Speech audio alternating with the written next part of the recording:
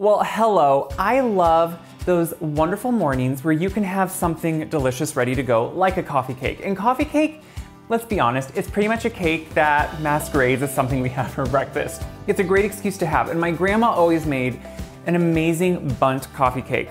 The one caveat was, it was from the 90s. You know those recipes from the 90s that used boxed mixes, so it had a boxed yellow cake mix in it. And while it was delicious, everyone loves it, it's like the go-to coffee cake, especially for the kids in our lives. I've decided to slightly update it and give it more of a homemade but same taste, same nostalgia, really same ease, because a boxed cakes mix goes with things that you usually have in your pantry that are ready to go, and that's the best part. And I know Grandma would have loved this just as much. So we're gonna start with our dry ingredients.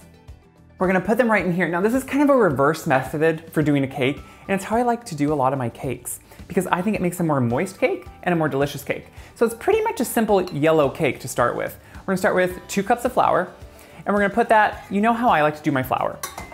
We like to scoop it with a scoop, because that kind of self-sifts it, and it helps us not pack in too much flour. So as we do it, we're just kind of lightly doing the flour and then just leveling it off the top and putting it right into our mixer. After the flour, since I like to just keep all-purpose on hand, I'm gonna add some cornstarch. So what cornstarch does is it makes pretty much all-purpose flour into like a cake flour. It lightens it. So flours have different protein rates, and that's what makes them cake flour, bread flour, all those different things. And so if you put in some of this cornstarch with the all-purpose, it lightens the overall flour and makes it just a better, lighter kind of cake-like texture. And that's what you want. Next, we're gonna put in, that was a 1/4 cup of cornstarch, and now we're gonna put in 1.5 cups of sugar. So this is really simple, as you can tell. It's kind of the ingredients you're just gonna have around, and that's what I love about it. So to finish off our dry ingredients, because this isn't quite all of them, we need some little bit more oomph. We need some leavening. So that's gonna come in the form of baking powder. Baking powder in general, we're gonna do 2.5 teaspoons. We all know what baking powder does. It really helps lighten, aerate, and actually just kind of rise the cake, and that's what we want. So we're gonna put in 2.5 teaspoons, and we're gonna put in just a 1/2 teaspoon of salt. Just to kind of balance out all the flavors. It really helps magnify the flavors. We're gonna put that right in there, and we're just gonna mix this on low. We wanna incorporate it, we wanna get it all together, and while that's mixing, this is the reverse creaming method I'm talking about. We're gonna add in 1 stick, 8 tablespoons of unsalted butter. I've let it sit out somewhat at room temperature, and we're just gonna put them in tablespoon by tablespoon and let them kind of work in like we would a pastry. It's gonna get crumbly, kind of dry looking, kind of maybe like a coarse sandy texture, and then we'll be done.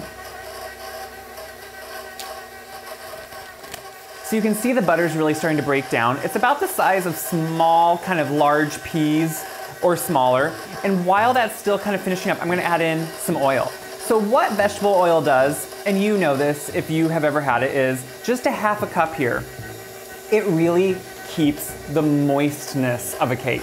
So when you have a boxed recipe, whether it's a brownie, whether it's a cake, there's always almost oil in it, because that oil, while it doesn't have a lot of flavor, it has an awesome ability to really hold in the moisture and always make it just deliciously moist. And that's what you want. So I'm gonna just work that oil now into the flour. And what that's doing is just making sure the flour is evenly coating all the fats in here. And that's really what you want. You can see it gets a little clumpy. It maybe looks a little scary if you haven't done a cake like this, but that's exactly what we want. So we have the fats in there, and so now we need to worry about all the liquid ingredients and the things that make a cake a cake. So to start, we're gonna talk about eggs. So this is a yellow cake. So we're gonna go heavy for one on eggs, but then we're also gonna make sure to do some just egg yolks. So we're gonna do 3 whole eggs with the yolk and everything. And I always use large eggs. I don't buy jumbo, I don't buy extra large, I don't buy medium, I buy just large. And to me, that's the easiest way to remember what every recipe, and then see once in a while, you get a little bit of that shell in there. Now guys, okay, this is what I heard once, and it does kind of work. Shell sticks to shell best. So there we go. If you put in a little piece of the shell, you get the shell out that fell in better. So I'm gonna separate my eggs. I just have a little bowl here so I can save my whites, because you can always think of something to do with the whites. And even if it's just making a meringue for no reason, you can do it. Now, some people love to use the 2 shells, go back and forth. It looks cleaner, it looks better. I'm gonna be honest, a lot of times what do I like to do? I like to use my hand. because your hand to me is an easy way to always know when you're cupping that egg yolk and just kind of watching it and knowing where it's going and making sure you really separate that white out. You do what works for you, but to me, that's what can work best. But there we have 2 yolks. So the 2 extra yolks, one, they're gonna add a richness. Obviously they add some fat. They add some great color too. So this is a yellow cake and you really want that in there. We're gonna just kind of break all these up just so they kind of incorporate into the cake better. I always think it's easier if you can kind of beat them up separately like this, get them going, and see how they're just kind of already homogenized a little bit better. You can just see them and see that they're all kind of one liquid. So we have our eggs in there, and now we're gonna add 1 cup of milk. Now I always use whole milk. If I'm baking, if I'm cooking, you don't have to, but the thing is, it has more flavor. Fat is a carrier, so if you can use whole milk, that actually carries more flavor, not only with the milk, but with everything else too. So we're mixing that all together. We're gonna add some flavoring more, some vanilla. We're gonna add, bear with me here, 2 teaspoons of vanilla. Now, vanilla to me is one of those things, you can't over add vanilla. I mean, like, don't dump the bottle in, but let's be honest, good vanilla, it adds an amazing ability to just have the best tasting cake. So if you have good vanilla in there, it's gonna make a great cake.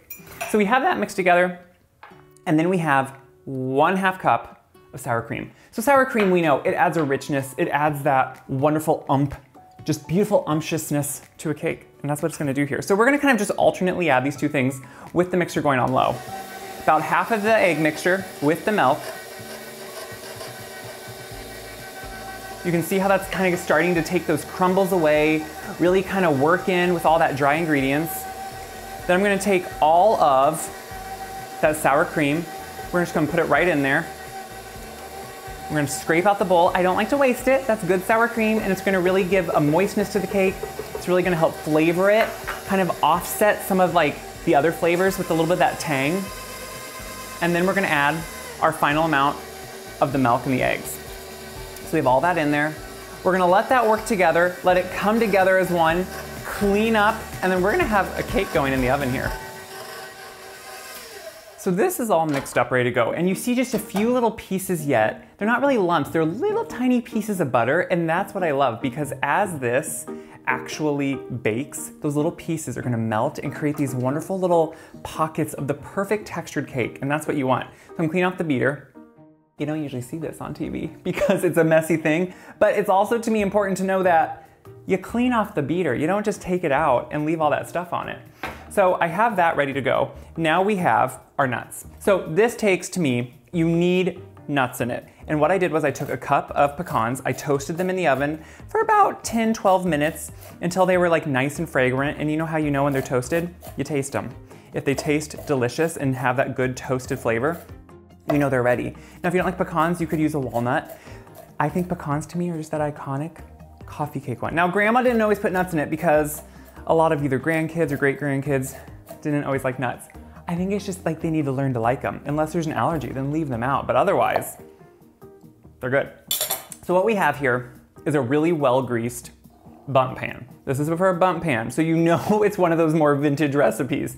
Now I use the baking spray that has flour in it because if you coat it with butter and then flour it, sometimes that flour leaves a coating on the outside of the cake, and to me, with the crumb on this cake, I just don't like that. So before we kind of start pouring it in, we have a half a cup of sugar here, and we're gonna put in a good amount of cinnamon. I mean a tablespoon. Yeah, I said a good amount. And what this is gonna do is kind of create that like underlying flavor inside of that cake. So we're kind of just gonna mix those up. Look at that. Mix them together. So obviously cinnamon sugar, like that's just, like there's no problem with that, whether it's on toast, whether we use it in a coffee cake, it just screams breakfast. Why? I don't know, because we're used to having sugar at breakfast. So we should just have it sparingly, but it really is that good. So we have that mixed together. We're gonna put in about 3/4, and I'm just gonna eyeball that, of our batter right inside of the Bundt pan. And see what I do? I turn the Bundt pan, instead of trying to take my actual mixer bowl around, which you're then gonna spill it, if you just turn your Bundt pan, you don't, it's much better. I think we should just all like get used to that. So that's pretty much, you know, 3/4 at least of the batter. I'm gonna put that right there. And then what we're gonna do is we're gonna take this wonderful topping. We're gonna kind of just layer it right in here.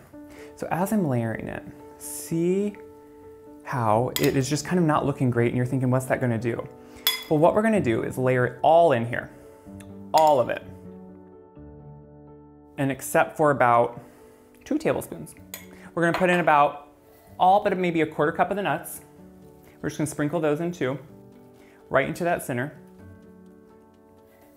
And I'm gonna leave, like I said, just a 1/4 cup, and those we're gonna use more at the end because anything delicious needs a garnish, I think. So we're gonna keep a few of those nuts more just to add as like a toastiness on top when it's done. And then we're gonna put in the rest of the batter. So this is kind of a layering effect. It's nothing scientific, but what this does, when there's a small amount, I think you can go around easier, but when there's a large amount, you just can't. So what we're doing is, if we just leave all that like streusel-y kind of topping right there, it tends to want to sink, and then it goes all the way to the bottom. And then it sometimes can either want to stick depending on the type of Bundt pan you're using. So instead what I do is once I kind of scrape all this out, and you can see, I mean all of it, I let you see all the nitty gritty, and we're getting it all right in there. And don't feel bad that it's not like covering all that streusel topping. That actually does not matter. Because what we're gonna do is we have all of it right there. We're gonna take either a knife or like the back of my tablespoon here, and I'm just gonna make figure 8s. And what that is gonna do is kind of just slightly mix that streusel topping with the actual cake batter, but not so much that it becomes one. It's still gonna give you kind of these ribbons and like swirls. And while it looks ugly on top, we're gonna add in the rest up here. So you kind of get this multi-layer thing. We're gonna just swirl, swirl. Look at that. I know when you swirl before you bake, it looks really ugly. And you think, what is this actually doing? But what it is doing is just cutting through the cake and giving you just enough swirl action to make it good. So we're kind of just going around. To me, this already just smells good and looks good. This is it. I'm gonna put it in the oven. We're gonna bake it at 350 degrees. In about 45 minutes to an hour, we're gonna have a cake. It's gonna have to cool because we're gonna put a glaze on it. But then after that, we're all gonna be quite happy. The cake has cooled, and look how beautiful it comes out. That's why you wanna spray it well and make sure you know what you're doing. And you can see it kind of has this marbling effect where you get bits of that sugary, cinnamony, topping-y, kind of just like marbled throughout, and that's what you want. I just think it makes it much more fun. So a little quick glaze, nothing magical here, but we have a cup of powdered sugar. Powdered sugar is kind of sometimes a hard thing to say. And I sifted it. Because when lumps, especially when you're going to make a glaze, if you don't sift it, you'll get those little pieces in there, you'll see them. No one wants that. So I'm gonna add a little bit of cinnamon. I'm gonna add about 1/2 teaspoon, just because I want, since there's cinnamon inside of it, I want that to be kind of a component here too. Then I'm gonna add a teaspoon of vanilla. So this is adding some liquid. We don't need to add then as much liquid otherwise, so we add 1 to 2 tablespoons. It kind of depends to get the right consistency of milk. And again, I'm just using my whole milk. So we're putting that on there. We're gonna take a whisk, and we just gently start whisking it, which this is where I say 1 to 2 tablespoons of milk, because sometimes, you know what? Humidity can make a difference, time of year you're making this, climate you live in. So it sometimes just makes a difference on how much you actually need. So look at that, we're getting a glaze pretty quickly, but you can see it's probably not quite a nice pouring consistency yet. It's kind of more of like a royal icing. So we're gonna add a little bit more. And that's why you just do little amounts of that extra milk, because we don't want it so thin that it just kind of goes to nothing. You want it to be the consistency where you can kind of pour it on top and it drizzles down the side. So I like it just thick enough. Look at that, that's perfect.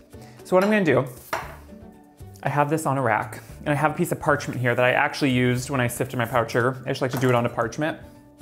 And then it will kind of catch all the drips.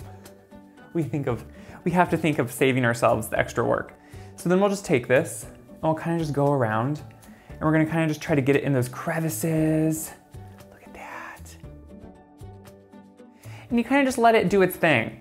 So obviously it's gonna drip off of it some. You can kind of, if you want to, just put it up here at the top and then let it kind of just drizzle down as it wants to.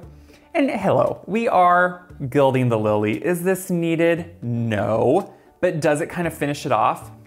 Yeah. It's just kind of that extra component. I mean, we're not gonna say this is gonna get you like all the nutrition you need for a day, but it sure does get you excited to wake up in the morning and have this ready to go. Now, I saved a few of those chopped nuts, and what we're gonna do with them is while the glaze is kind of soft, because it will harden slightly since it has that powdered sugar in it, kind of gets a little bit of a crust on it. So while it's soft like this, I just like to take some of those nuts.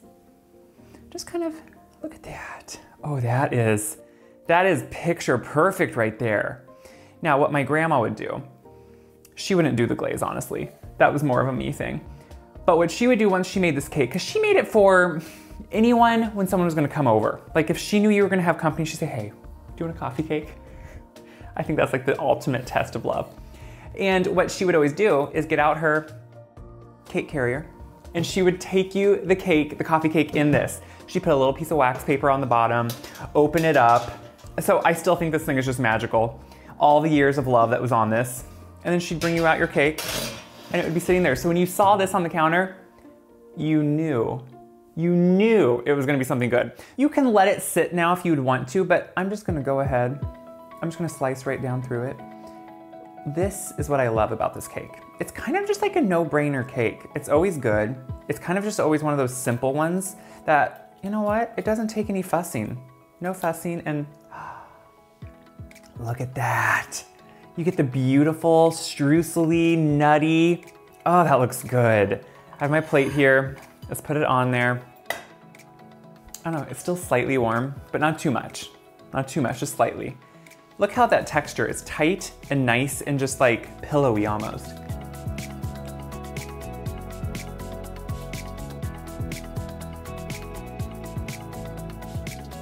I think Grandma would love it. One, all homemade. No box needed. Just as simple and quick, really, because it's ingredients you're gonna have. It is soft, melt in your mouth, but it's structured enough that it holds and gives you that nice kind of marbly, streusely layer throughout there, which I love. It's kind of just a light cake. What I love about this coffee cake is some kids that are, let's just say a little picky, like my niece, Carson, you know I'm talking to you. She can be picky, but guess what? She loves this coffee cake because it's just like a simple, kind of no frills coffee cake that anyone will love. What do I hope you do with this? I hope you try it. I hope you make this, have some people over, whether it's for brunch, for breakfast, or dessert, let's be honest. And just enjoy it. That's what my grandma would want. I think that's what you want too. So share this video around, because when you share these, it helps me so much, but it helps everyone else see that this stuff is easy. It's doable. If I can do it, you all can do it, and the world will be a more delicious place. Check my website, wiseguy.com, for this recipe. All of my recipes, they're on there and they can be printed. Until then, enjoy something delicious.